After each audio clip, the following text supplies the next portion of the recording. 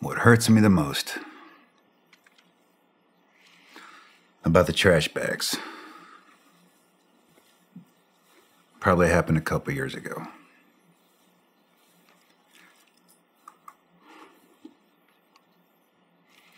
Talking to one of the spouses whose body parts were in that trash bag.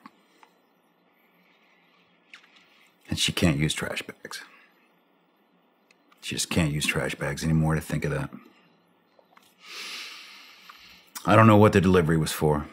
I don't know if it was to give them back, and that's just the only way to do it after they hacked them apart and drug them to the street, but I mean, that's sad when that's how you identify people, is in body parts in trash bags delivered to your front gate. And I think it might have been of something to try to appease us, maybe, to slow us down from what I think they knew would be hell unleashing that we wanted to.